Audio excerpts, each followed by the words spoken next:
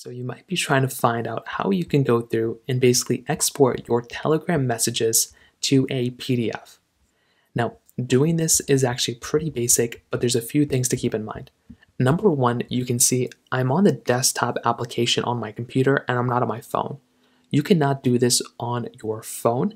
You can only do this on the desktop application, not even the web version of Telegram. So number one, you want to start off by downloading the desktop application for Telegram. So this is what it looks like. You can go to desktop.telegram.org. That's the website name.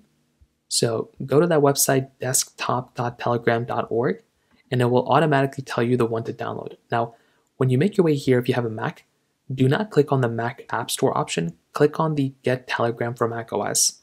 This one doesn't have the feature. This one has the feature to export to a PDF. So once you do that, you'll be asked to basically log into Telegram. So on the desktop application, you want to log into Telegram as you normally would. Then what you want to do is you basically want to click onto the chat that you want to go ahead and export. So here I have this chat that I have right here. In the top right corner, I will see this three-dot icon right here.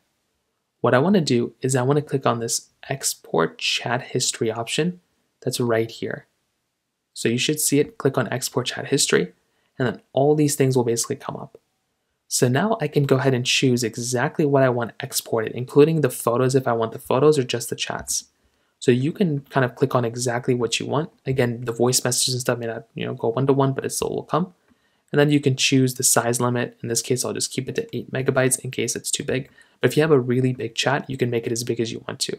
But in this case, my chat's small, so it's not going to be that big of a deal. Then I can ask for the export, the path. I'm going to download it into this folder.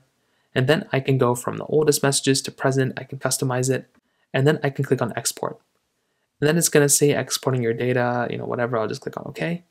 And you should see this little request here. So all you're going to have to do here is click on allow, and it's going to go through and it's basically going to allow it. So please open this message in a different device. Note that security reasons, okay, whatever. Click on OK.